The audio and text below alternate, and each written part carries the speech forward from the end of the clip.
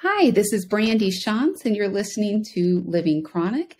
Today, I'm speaking with Marissa Spratley, and she is the manager, fundraising campaigns, and volunteer engagement at the Crohns and Colitis Foundation. She's also a Crohn's patient.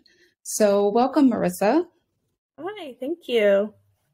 So, we haven't even started this podcast yet, but I'm already hoping that this is the first of many to come because you and I have such a similar story. Yeah.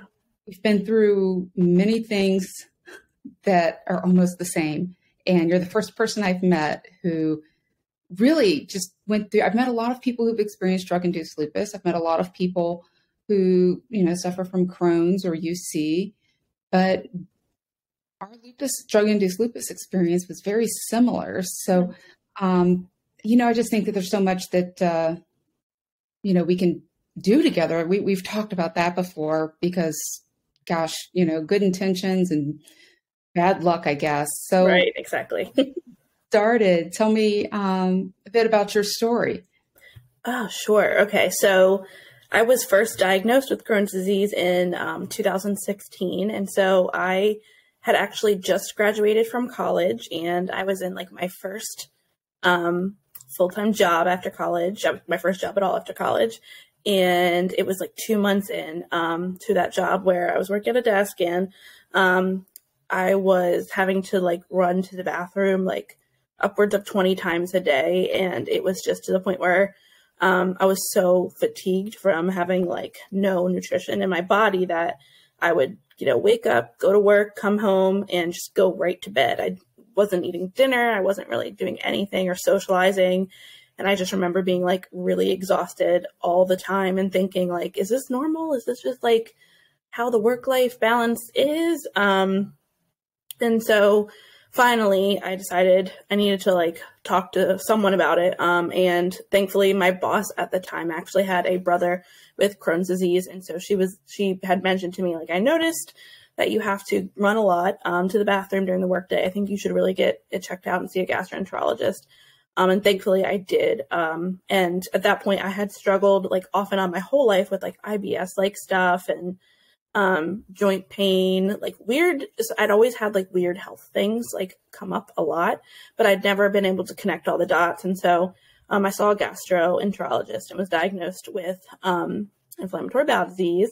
And at that point, it was my diagnosis was ulcerative colitis at first, because I had so many ulcers in my colon at the time of the colonoscopy. I had them every 2 centimeters. So he definitely thought it was more ulcerative colitis based. And I was put on the standard first drug, mesalamine, and told to go on my way. So I was, taking 6 pills a day, which was nothing at that point. Is nothing to me now. How many I take now. Yeah. But, and nothing really changed. I didn't change my lifestyle. I kind of didn't really have a whole lot of thoughts around it. I was just okay, this is now something that's going to happen. Until I got really sick about a year later, and I started to have a lot of extraintestinal symptoms. So I switched and started going to the University of Maryland Medical Center, have a great doctor there. She performed the colonoscopy and diagnosed me with Crohn's disease instead. And immediately started me on Remicade. So I started infusions every 6 weeks. And at first it worked really well for me. So for about 6 months, I felt pretty good with my gastro issues. When I say pretty good, I mean better than I was, but not great. Yes. Good is always relative. It's relative. With chronic illness. So yeah, at that point, before I started that, I was going to the bathroom 30 times a day. So there's only so much worse it could get in that context. But when I started the Remicade, it just took a lot out of me. It was hard on my body from the get-go. My second infusion, I had an anaphylactic reaction. So whenever I was having infusions from then on, I was always having to get IV Benadryl and saline bags, and they had to do them on a very slow rotation. So it took 4 hours overall the whole time I was there, which is, it was exhausting. And then I think after about it wasn't a long time, 6 months, it was my first biologic drug too, is when I started having just I'd always had like a little bit of joint pain, but it was to the point, I mean, at my worst, it felt like my muscles were being snapped. It felt like they were snapping. I would go to take a step and it felt like all of the muscles in my legs and my back were just like snapping, or like they were like made of ice and were just being broken. Like it just felt like this most excruciating pain. Going up and down stairs was like killer. And I remember at that time I lived in like a basement apartment. So I was going down a long set of concrete stairs. And it was cold in that stairwell too. And so like going down those stairs, I just remember every time I would put a foot down, it was like just screaming pain. It felt like every tendon was being snapped. And you know, at that point, I thought it was just like joint pain. I thought it was like kind of associated with the disease. I started seeing a rheumatologist and they diagnosed me with rheumatoid arthritis and ankylosing spondylitis. So basically just some inflammatory based arthritis and inflammation of the spine. So I thought, okay, like, you know, it's just that, but Remicade is supposed to treat those too. And so I thought I just needed to give it time. So I continued on, and I probably stayed like that for about 6 months, where I just didn't do anything because I thought it was normal, and it couldn't be helped, kind of thing. And then it got so bad where I lost function of my hands, and they were just like these claw-like things. So they were like this because my fingers were so swollen. They were like double the size. My knuckles were huge and just like absolute claws. I'd have to dip them in ice baths. I would get like buckets and just like hold my hands in the ice baths, thinking it would help with the swelling. It didn't. It still hurt. I did a lot of, I swear I tried like everything, like the essential oils and the like CBD balms, thinking could help. And I tried like CBD tinctures because they're good for inflammation. Any kind of vitamin that was good for inflammation I was taking, drinking like turmeric tea, like all of the things. I used heating pads religiously, but nothing was helping. And then I started to lose the ability to walk. Like I could walk, I couldn't. I could walk with extreme amounts of pain, but I would fall because it was so hard to put one leg down. So it was like, I couldn't walk because of the pain. And so I just was really like laying in bed and not able to do much. So I didn't go to work for about a month, and it happened to fall over the holidays. And it was just, the time of year was cold out. So it was just like a lot of like snowball effect. And that's when I realized, like, okay, this probably isn't normal. Looking back now, I just should have definitely gone to the ER multiple times during all of this. But I honestly was just like, they're just going to tell me, like, there's nothing they can do. It's about, like, finding the right drug for my body. And, maybe this is better than having, like, the worst GI symptoms I could be having. I just, like, wasn't like, aware. I didn't know what to do. And when I finally saw my doctor again, the January after, is when she was like, okay, this isn't normal. So I started seeing her, the rheumatologist, lots of doctors trying to piece it together, figuring out what was going on. And it probably took another few months of just seeing lots of people for them to finally be like, okay, let's take you off of the Remicade. It's not helping your body at this point. It's only hurting. And I started a high dose of steroid and all that stuff. As well. There's a little bit. That was a long version, but I really relate with everything you say. You're going through this, and the first thing you think is, well, must be something with the Crohn's disease. I have all the inflammation, right? So it's clearly the Crohn's, or the other diseases I may have in conjunction with Crohn's, because one autoimmune disease usually brings one or two friends. Yeah, and you do kind of feel crazy. Yeah. It's interesting. You never went to the ER. I did. I don't know why I didn't, honestly. I went, and, one time I went, I did think I was having a heart attack because I was having the numbness in my arms and chest pain. And I thought, well, that's definitely a heart attack. And of course, they tested my heart. Everything was fine. But still, no doctor noted that it was probably my drug causing that kind of thing. And even when I lost my ability to walk like you, I'm going in to see doctors and, like, well, yeah, it's not normal for somebody to just stop being able to walk, but I don't know what it is. So even still, it took so long to hear those words, drug-induced lupus. It did for me too. I remember, I feel like the reason I didn't go to the ER, I think I was preemptively telling myself no because I felt like I was going to be told no kind of situation where, I thought they'd just be like, this is just you. This is just how it's going to be. Maybe it's all in your head kind of thing. Like, you look fine, So exactly. It's a real fear.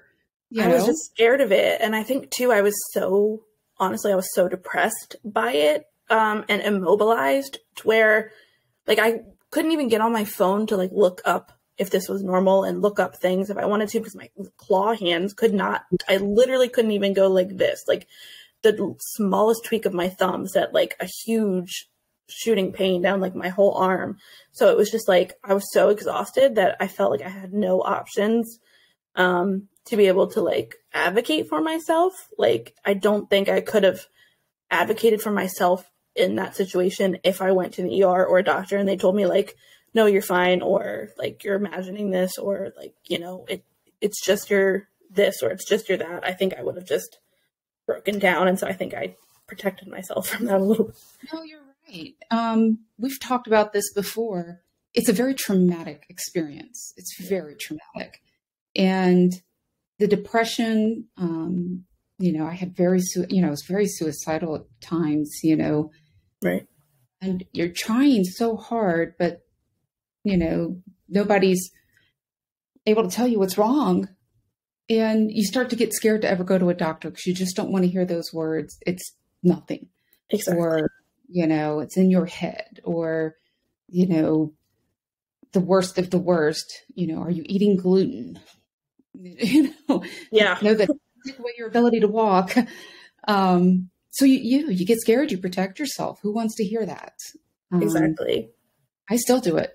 Even after everything I've been through, if I have problems, my husband will say, why don't you go to the doctor? And then I'll say, what's the point? Right. Yeah. I'll just sit here and see if it goes away. Definitely. So it's a very real fear.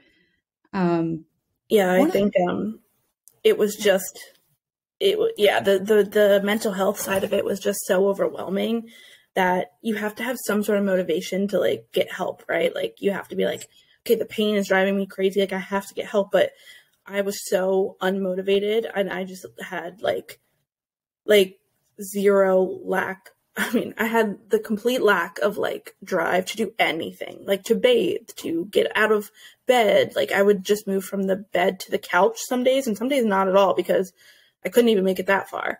Like there was no amount of like self-care going on because I couldn't do it. Like eating was hard just because it hurt, so definitely. I cannot overstate the mental health aspect of this. I think I've often said when we're diagnosed with a chronic illness, we immediately need to, when they give us that referral to the GI or whoever your specialist is, we need that referral to a mental health professional immediately. And that person needs to be a member of our team. And it should be hand in hand. Yes. And I think we're all very strong people. We know that better than anybody, right? Like if we say we're in pain, that means everybody stops, something's happening bad. Yeah. So I don't, as hard as it was painful, I think the mental health was the hardest part of it. I think that was the one that almost sunk me. That was what almost sunk me. It was the mental health, not the pain, which is what's so interesting. Exactly. Because it feels so isolating. You feel so completely, utterly alone when you go through it. And you think like, well, first of all, it's so hard to put into words, right? Like the only way I found of describing it, like I said, is like using the image of like, I had claw hands because I literally could not open my hands. And the mental image of like every tendon in me snapping is how it felt. But like, no one can really, if you've not gone through it, you can't like understand what you mean. But I had such trouble communicating it to people when I was going through it, right? Because I was like, like, all I know is I'm in extreme pain. I'm so swollen and everything hurts. It hurts to breathe. Yeah. So, it's hard to really communicate that, though, on like what level can someone who's not going through that understand what you mean? No, exactly. And I mean, I remember when I first started talking to doctors about what I was experiencing, I kept saying, I feel like I'm in overtraining syndrome, but it can't be that because I'm resting and I'm still not okay. And then the other thing because for me, the worst pain came in my quads and it felt like this sharp stabbing pain, like somebody had just torn my quad and it just felt so bad. Yeah. And they just looked at me like I was crazy. They were like, well, stretch. And I'm like, no, stretching does nothing. I was like trying to get a note from my massage therapist, like write a note to the doctor telling him that you can't unknot my muscles. Right. So it's hard to explain to anybody what you're feeling. It's just, how do you put it in words? We need to come up with a graphic and then send that to doctors so that they can understand what we're trying to say when we say pain, drug-induced lupus pain. Yeah, definitely. And I don't know if doctors will ask you this at the time, but I remember my doctor's office, my gastro office and rheumatologist office, whenever I'd go in, they'd be like, okay, on a scale of 1 to 10, what's your pain level today?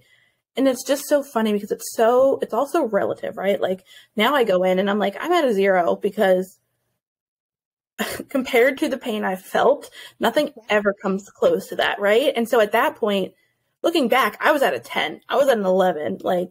But when I was going to the doctors, I was so scared of them questioning me. I would be like, I don't know, maybe a 6. I'm like a 5. If I couldn't walk, if I couldn't use my hands, I know. If I couldn't move my pinky that much, you're at a 10. That's full pain. Yes. Well, what's interesting? I think occasionally there's a doctor that really gets it and they know that a chronically ill person, when we say I'm in pain, it means, okay, this is a new chart. They get a different chart. Yeah. And the doctors could never, they were like, well, I don't, we've done the test. I don't know. And, there's been a handful of people throughout this process that I just look back and I think, thank goodness that person was there. Yeah. I was so frustrated. I was just blazing through doctors. When I couldn't find help, I'm like, fine, I'm going somewhere else. And I stopped going to Walter Reed because it was so difficult to get in to see any specialist there at the time. And I only had the primary care and I was just not happy with them, obviously. I mean, they were of no help. So I switched over to Joint Base Anacostia and they weren't helping me either. And I just needed one referral. I was like, look, guys, just let me go to Georgetown and let me move this party over there and see if they can't help me. And the doctors were just incompetent and I could barely move. You remember those days when you can't walk and they're in pain. And I somehow pulled myself into my car and drove to JBAB. And I'm trying to get out of my car and get to which is literally, I can't imagine. I mean, because I don't know how driving at that point, because your hands are it's so hard just to drive because you can't really steer.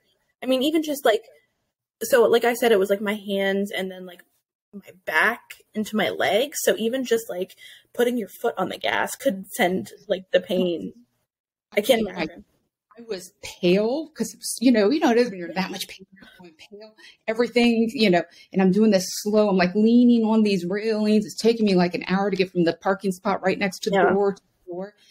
And I finally get inside and this woman sees me and she's not a doctor. She's not one of the medical professionals at all. She was a member of admin staff. Yeah. And she was just a contract employee. I don't know which company she worked for. Give that woman all the bonuses, please.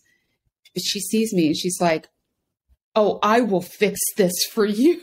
And she gives me her email address and her phone number. And she says, she's like, you be better, be careful, try to, take care of yourself. I got this. And she did. She got me in to see all the doctors I needed to. And that's eventually I did get the diagnosis. So thank goodness for the random people that show up in your life.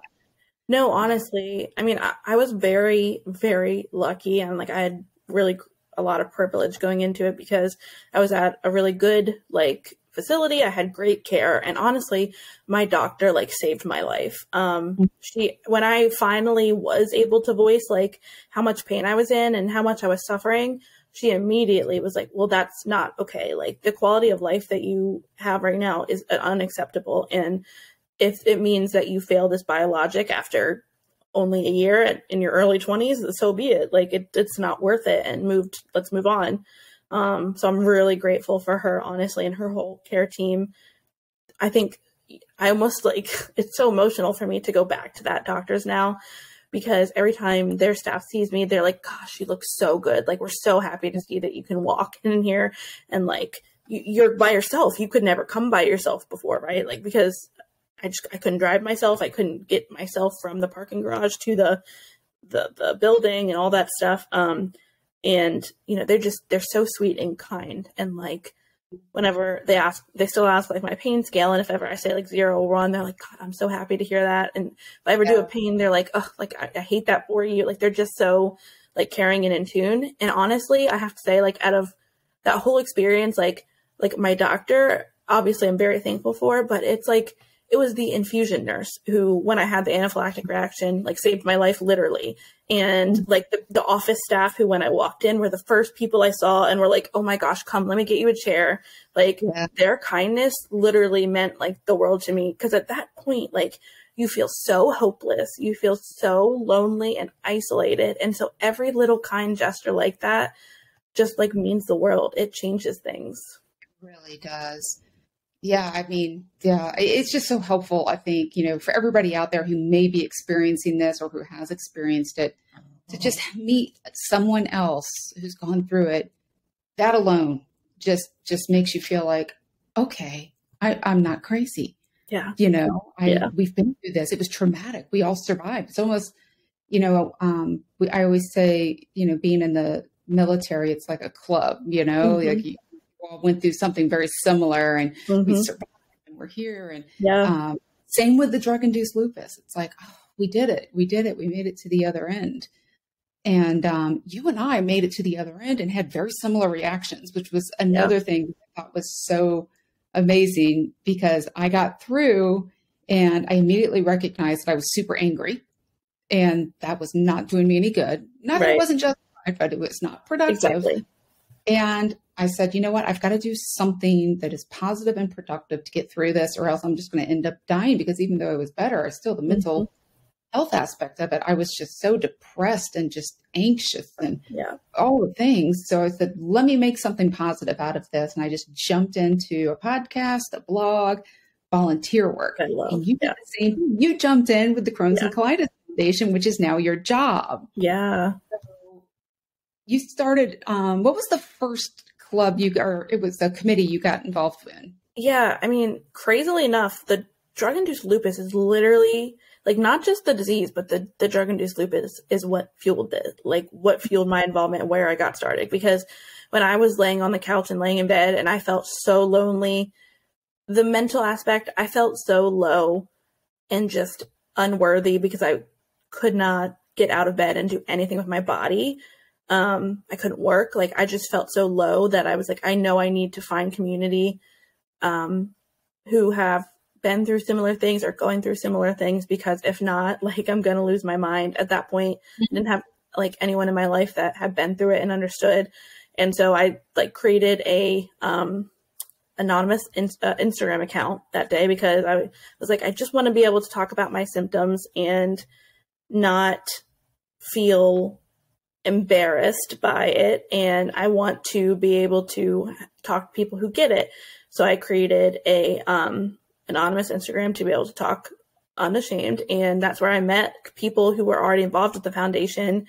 And I stumbled actually into the first committee I joined was the Young Leadership Board for Baltimore at the time, when in our Maryland chapter. And I got to meet other young professionals who were going through similar things, but also not just like sit and like be sad together, but also like do something about it. And so like we were actively fundraising for the organization. Together we were, you know, trying to promote the Young Leadership Committee to other people to get them involved. Like, we were just actively like trying to bring solutions to it, which I think was really helpful for me at that point. I needed something to keep me, like, have something with hope that I could work toward. That's the key, something with hope, because you feel so traumatized and alone that it's the hope. I felt the same thing. I think that's a really good word, hope. Once I did my first podcast and started writing my blog, I thought, you know what, I think I'm, and I did start reaching people, and now I've been meeting others who've suffered from drug-induced lupus and who've gone through these traumatic experiences. And just having those people there to speak, it does give you so much hope. Exactly. I think, so I got involved in that way. And then that's when I attended Take Steps in Maryland. And I felt like that was the first time I ever felt like I was surrounded by a community of people who really understood. And at that point, I was I wasn't on the other side of the drug-induced lupus quite yet.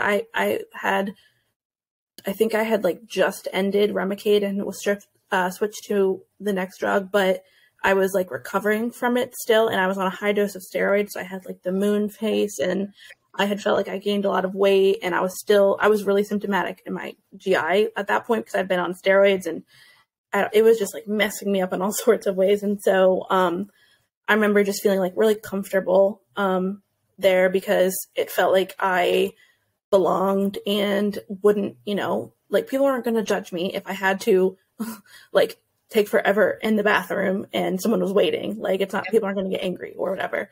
Like I knew that people understood why I had the moon face, and I didn't have to like feel self-conscious, which is huge. And so when that happened, when I was at that event, I was like, this is so healing in so many ways. And this is like, I knew like I wanted to get more involved because for me, I've always felt like I'm always been very goal oriented. I'm always like very volunteer based. I've worked in nonprofits my whole career. And when I was, even before that in college and high school, like I've always been service oriented. So there's always been that part of my extracurricular activities and everything. But I felt like, okay, if I can get involved to Take Steps, like fundraising is a great way for me because I really like I've always been in that space, in the fundraising space. So it's perfect. Right. And I'm like goal oriented. I can set a monetary amount and I have hope to get to it, and being able to contribute in that way just felt like really impactful. Knowing that my like time and my money and the money that I was raising from other friends and family was going to something that could directly impact my future and the quality of life that I have, like felt very powerful. And it was also a way, I think, for me to take back control a little bit when I felt like I lost all control of my life, right? When I lost all control of my abilities, it was my way of being like, Crohn's disease, you're not taking like everything from me. I have this amount of control and I'm going to use it. And so Take Steps in the foundation, I think, gave me that outlet to be like hopeful for something, find community where I felt like I was supported, and then also feel like I was like actually making an impact and could help my future self and all of the younger versions of myself. I always, oh gosh, I get so emotional whenever I think about it, but whenever I think about like the brand new diagnosed version of myself, or like the version of myself that was laying on that couch with drug-induced lupus but didn't know it yet, if I could do say one thing to those versions of myself, it would just, be like, you're not alone. Like there is hope. There is hope. I think that was. I asked everybody, what do you wish you knew when you were first diagnosed? And that's all, it's almost always what comes out. There's hope. Exactly. Don't let it take you down. Don't let it. And I think that's why both of us had those similar reactions to give back, to get involved, right, to do something. Because all I think of each day is, I got through it. But, life is chances. You never know what each day is going to bring and how you're going to react. And I think to myself, I could have ended it all at some point because I definitely thought about it. Right. When I asked myself, how did I make it through? It's, a combination of my husband who, is supportive, and I just didn't want to leave him with the trauma of having to discover my dead body. That was something that always stuck in my head. Like, no, I just don't want to do that. And then my Crohn's support dogs, for the people watching the video, they know I got my Crohn's support dog, Sunny, here with me. But why did I not? I don't always know. So can we do something to, reach those people? That's Right. what's always on my mind. How do we reach the people who are in that dark place, Yeah. who may not be able to get out of it on their own? Maybe they don't have their Crohn's support dog, or Exactly. that's something in their head that's saying, no, give it another chance. Try again, get it up. Because it is a very lonely and sad place to be, Yeah, definitely. And I think literally everything that I've done since that point toward my career, the only reason that I do this work is so that I could be like that voice or that hope for one other person out there. I just like can never, I'll never stop thinking about how alone I felt. And if I hadn't met people who understood, how I probably like, it would just be such a different experience, right? Like it would, I don't know how it would have ended up, because Exactly. thank God I didn't find out. But just to go through it alone. And again, I came from a very like privileged place, and I was able to not work for a month, and I had a shared income. Like I wasn't living alone. Right. Yeah. And so many times I have healthcare and a husband. Exactly. Don't worry, I've got you. I had a really understanding job at that point. And I had like caregivers in my life. And like I said, like not living alone is huge, but, I just think about all the people who are in such different circumstances, people who like literally cannot afford to miss a single day of work. Yep.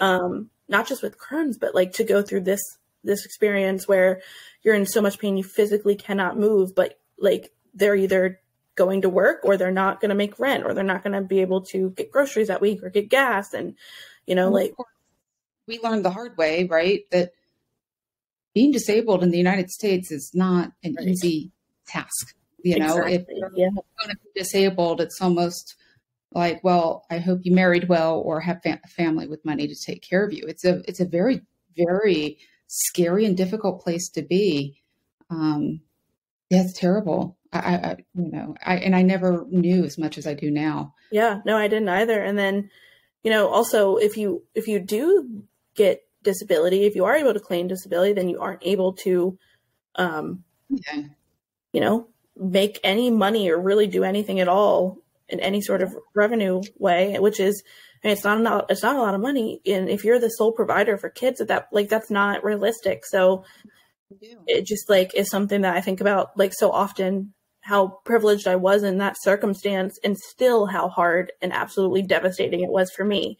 And so for people who might not have had that community, or who didn't have like, the help financially and all of that, it's a completely different experience. So I just like will never stop talking about it, and then I'll never stop talking about just how lonely and just, I don't know even the right word, it's just devastating this disease can be.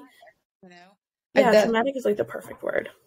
So it's been said to me multiple times by the doctors that I see, and they've all used that word. Well, what you went through was very traumatic. Right. Well, yeah, it was, and that's why I just, I hope to see many, many podcasts, between the two of us, because I ask myself every day, what can we do to make this better? How do we ensure that this doesn't happen to anybody else? How do we ensure that doctors know better, what this looks like, so that when somebody who's taking a drug like Humira or Remicade comes in and says, my muscles feel like they're tearing apart, the doctor can look at that and say, oh my goodness, it might be your Remicade, it might be your Humira. Or what can we do to make disability better for people like us? One of the things I think, you know what it is. You go through all of this, and I tried to, just ram through it all, because that's who I am. Don't need help. Don't worry about me. Got it all together. But if we could have, something out there to help with employment, and make it easy to find. I've had podcasts with people who deal with this all the time, with disability and the paperwork and the bureaucracy, and you've got to be pretty on top of, bureaucracies to know how to even get what you can get for help. And, every time a doctor would say to me, when I say, I can't go to work, like they say, well, why don't you just apply for disability? And all the things you said, but on top of that, I don't want disability. Right. I want to go to work, whatever that means. Maybe I need to be retrained in something. Mm-hmm. I don't want disability monthly money. Maybe have a program that will, give me a skill set that, can keep me, working from home all the time if that's what I would needed, or, all these things that could be done for people like us. Definitely. Yeah, no, I think that's a great point. And I think I learned a lot when I went through this experience, because I think I've always really, a lot of us rely heavily on, we equate our worth with our productivity and our ability to climb the rank at work, right? And the ability to do the best work possible and produce the best results at work. And I'm definitely one of those, former straight A student, now burnout, kind of people, where it's like I burnt myself out by by just going too hard, by being too just 100% all the time. And I learned through chronic illness and through this experience with drug-induced lupus, just that it's not always realistic for me to give my 100%, because if I give 100% today, I'll be able only to give 30% tomorrow. That's just how it is. And so sometimes I need to conserve that energy and only give 50% each of these days. And, I don't just mean even with work. I mean, if I have a day where I'm out at meetings all day, I know I can't go out to dinner with friends at night. I need to immediately come home, eat dinner, and go to bed. I need to recover. So being able to prioritize the things.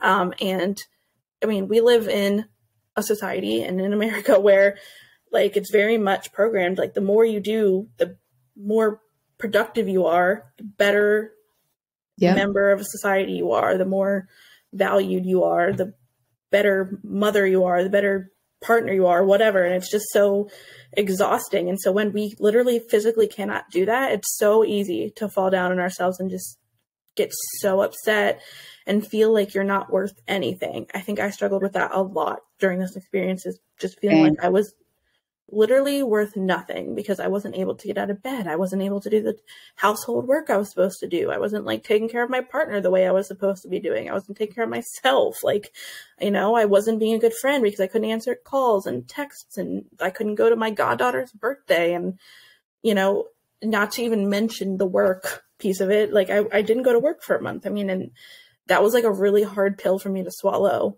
at first, that I wouldn't be able to do those things. Not just that the idea that, okay, there's some things I literally physically cannot push through.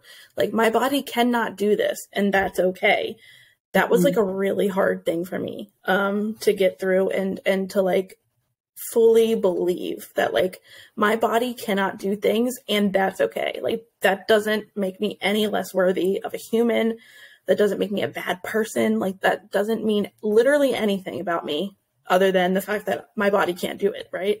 So I think I learned so much from that. I try to remind myself of it, but you know what? So hard still. I still feel like less of a person because I can't do the things physically I want, or my big thing was competition. I can't, there's me, well, when we do a triathlon again, heck if I know, my body can't do it. It does make me feel like less of a person. It took me, I mean, when I went through the drug-induced lupus, I think it was 2018 into 2019. And so it has taken me literally since then. I still have to think about it every day. And I'm at a healthier point now with my Crohn's and with my joints and everything, where I don't have to, I'm not as symptomatic all the time. And so there aren't I'm not missing work for a week, but I still have days that come up. And so I'll get, one or two of those days a month, and I literally still have to remind myself. And my partner does a great job too of reminding me, because I'll be like, I can't do anything around the house today. And I'll be like, that's fine. You don't have to, you can just rest. And I have to remind myself, because I feel once I got healthier again, I put that expectation back on myself. And so just having to remind myself constantly that there's nothing wrong with me for not being able to do certain things. It doesn't make me any less good of a person. It doesn't make me less any worthy, any less lovable. That's a huge, huge thing too. But yeah, it's like, it's not something that you just like learn and then it's like all good. It's something you have to continue to practice and remind yourself constantly. Daily. Yes. It's very difficult to get through. We've got to come up with something. You and me, we've got to come up with a program. We got to put out a communication something. Yeah. You know, what does drug-induced lupus look like? Start calling these doctors. I think we can do it. I love your message of hope. Like I said, every time I ask everybody, what do you wish you knew when you were first diagnosed? I love to hear about the hope because I think that is what's so important to just know that it may even take a long time. I never, the Humira never really, it would get me where I could function, but it was, it was never that good. Now that I'm on Stelara, believe it or not, I'm in symptom-free remission. That's amazing. It's pretty freaking, I've never been here since I've had Crohn's. It's almost sort of like, oh, is this what this is about? So it can happen. Even when I don't think it can, because I thought, well, this is just me, I'm going to be having bad symptoms for the rest of my life. Exactly. Oh yeah. Okay. Two things to say coming out of that. One is I feel like now I know. And what I would tell other people who are like really struggling and suffering is that it always gets better. No matter if it's a flare, if it's a bad day, if it's like the disease has been tearing you apart for 5 years, like it literally always gets better. At some point it gets better. And whether, that get better lasts for a day, a week, a month, a year, 10 years, it always happens. And then, you have that to look forward to and you have that to enjoy. And so it's really hard because those like better periods can be small and they can be like, few in between, but you just have to like remember that it's not always going to feel that way. It's not always going to feel like this. And that's temporary, as hard as that is when you're chronically ill, because it's not really temporary. It's just, temporary for this time. But I just always have to remind myself of that because that was something I too struggled with. Yes. And then what was the second part of what you just said that I wanted to make sure to, can we just talk about like the trauma then? So yes, when you come back, when you start to feel good, right? Like you're symptom free in remission. Are you not terrified? Like I still am terrified every day that it's going to happen to me again. Like I'm literally terrified. I don't know if I have a little bit of like a pain or breathing. I'm like, it's one of the drugs I'm on. And I'm like throwing drugs and trying to figure out what I'm coming off. No, and I think too, for me, like, so I feel like I didn't get like a hard set resolution from my doctors. Like they never wanted to like completely confirm drug-induced lupus because I think they just were unaware. They didn't know, and they didn't know how to be like, yes, that's definitely what it is, And so they were always like, yeah, like we think it could be this drug-induced lupus, but like, it could just be your body's having a bad reaction to Remicade. It was just like the most non-committal and satisfying resolution. And so I think for me too, I have a lot of fear around, well, what if it just happens again? What if it wasn't a fluke, right? What if it wasn't drug-induced lupus? Like, what if that was just like a really bad flare? I don't know. I have this where I just like struggle and I'm like, what if it comes back? Like, and I have the same exact thing where if I have a bad joint day where I start to really like I get like sciatic pain. And if the sciatic pain starts to like flare up, I'm like, oh my gosh, it's happening again. If my fingers swell, it's happening again. And it's just like terrifying. And then I go into I automatically assume the worst and I start to get really down on myself mentally and I start to freak out a little bit. And I have to I literally always have to pause and be like, okay, what are the coping skills and the coping mechanisms that we learned? Yeah. One is to never panic, right? One is to never panic. And when you panic, you create more stress in your body and that only leads to worse problems. So we had to calm down a minute. The second is to assess the situation, right? And figure out what you can do.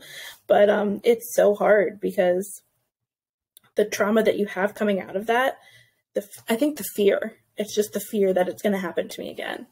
And I think it's, even though, maybe we'll never go through that again, hopefully not. The fear is real. It's so scary to think about and wonder, what if I go through that again? especially because it was just so painful and traumatic. So the trauma, of course, continues on with your fear and your anxiety that you may go through it again.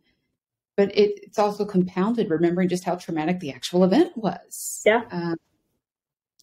It's just horrific. And I think, there's so many things that I've learned out of this.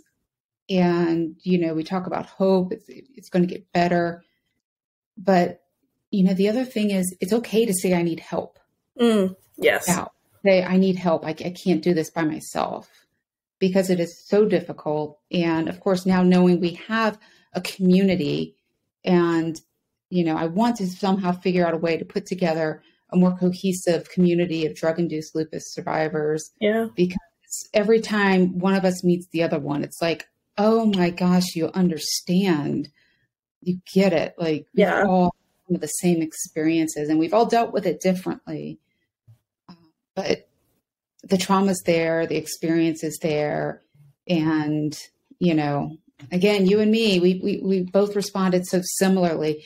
I just want nothing more than to find a way to make this better for everybody, educate medical professionals, get everybody on board with understanding what drug-induced lupus is. What are these side effects? What is the FDA doing that's not communicating this to doctors? I have a new doctor who I like. He's really doing a lot to help me. He listens to me. He's an Ironman athlete, so he gets what I'm saying. I'm not just, we speak the same language. And even he was like, well, these TNF blockers, they can cause drug-induced lupus, but the incidence is lower than all other drugs. And I'm like, hey, look here, buddy, I didn't go to medical school, but when I can just go about life and continually just randomly meet people who are like, oh yeah, you know what? I had that same reaction to Humira, or, oh no, my brother just went through that. Or, my friend is going through that right now. That doesn't sound like a very rare instance to me. Right. It sounds to me like the FDA and these pharmaceutical companies are not doing enough to get this communicated to medical professionals and patients. And you can't easily, I told you, I'm just going through unreal loads of data from the FDA. It's taking me forever to read, but there's no easy way to find out. As a doctor in a perfect world, a doctor or one of the staff should be able to every quarter quickly download the adverse reactions to each drug that they prescribe and take a quick look at it to see if there's anything new or different that they should be aware of. But you can't easily do that. It takes so much work computing data, and just whoever's in charge of that over at the FDA is not a communications person. Yeah. So if we could just get the message out there and just reach people, because I know, you and I felt the same way. So right now, as we're speaking, recording this podcast, somewhere out there's somebody who feels alone, depressed, anxious, suicidal, and they're in severe pain because they don't know what's happening to them and nobody can help them. Exactly. Yeah. No, I think you're right on. And I think, I wonder, the statistics about drug-induced lupus. I wonder how much of it is just that doctors are like almost a little bit hesitant to diagnose that and report it because it's, I guess, hard to pinpoint, which I understand, but like, what do we need to do so that we can pinpoint it? And that my doctor could have said to me, like, in a hard, absolute answer, yes, this is drug-induced lupus. And here's how you can avoid it in the future. And here's why it happened to you. And here's what recovery looks like. Like, I think that's a huge thing too, is just no one would, talk to me about what recovery from drug-induced lupus looks like, how long it takes. I mean, I swear it took years, and just. And I started my symptoms in 2020. My very last dose of Humira, I believe it was September 26, 2021. And here we are, March 13th, 2023, and I'm still dealing with these symptoms. And every doctor has something a little different to say. You may never recover. You could be experiencing this for years. Oh, your PTSD from the army is making it worse. I have all of these different things, and nobody can just give me a quick treatment plan to say, okay, we'll be done with this in another 4 months. Yeah. So there's just so much that we need to know. NIH, are you out there? Students, does somebody want a project? Just somebody, even if we could just codify this in any way so that more doctors can understand, patients can understand. As a matter of fact, after all the doctors I've seen, for the first time, a neurologist I saw at Walter Reed actually said to me, and it didn't even occur to me, which is funny because I feel like I've tried to cover all bases. But he said to me, you're not a candidate for a lot of drugs any longer because you've had this reaction. And I thought, oh, well, I guess and no other doctor had said it, which says to me, maybe they're not really looking at all the drugs that may or may not be to see if this is something that could cause a reaction in somebody who's already had a reaction to a TNF blocker and had drug-induced lupus. So, again, that says to me that there's doctors all over this country who just roll right past that and maybe, prescribe a drug to a patient who probably shouldn't have it. Mm-hmm. Right. Based on previous reaction. It just makes me wonder, what kind of research is being done on drug-induced lupus, on, how it happens, why it happens, and in who will it happen, right? The work that's being done for IBD, there's millions of dollars going into the research, but the specific little subset of it is so tiny. Tiny, but just thinking they're working on a project where hopefully in the future we'll be able to take a blood test from a patient and be able to say what biologics will not work and will work for them. Yes. And so with that, how can we use that and that study and that data to be able to figure out why drug-induced lupus happens to some people and Potomac Psychiatry, who I did an episode with a couple of weeks ago, Dr. Care, he does that kind of work. If you go to see Dr. Care, he will, do a blood panel, and he will come back and because how it is with Crohn's disease, it's, we'll try this. Nope, that didn't work. Okay, let's throw this at it and let's see what happens. And we basically lose months, years of our life just trying to identify the drug that's going to work. It took me 10 years to get to Stelara. But he does that and he says, nope, okay, the correct drug for you is Wellbutrin, and that's it. And I love that. And, he's continually doing work on things like long COVID and whatnot. So I'm excited to hear more about what Dr. Care, may have. Absolutely. That's amazing. And I honestly haven't heard of that before. So with that aspect of it, with the mental health aspect. So I think that's important work that's being done. And I hope we start to talk about that more. Definitely. Well, thank you for coming on. This is just part one. I want us to keep going every time we, come up with something else. I know we're come up with something brilliant to address this drug-induced lupus problem. I think so too. And we'll have episodes, part 2, 3, 4, 10, 12. Congratulations. We finally got some legislation through, something, definitely. To get this done. So thank you again, Marissa. And thank you for being on Living Chronic. Of course. Thank you.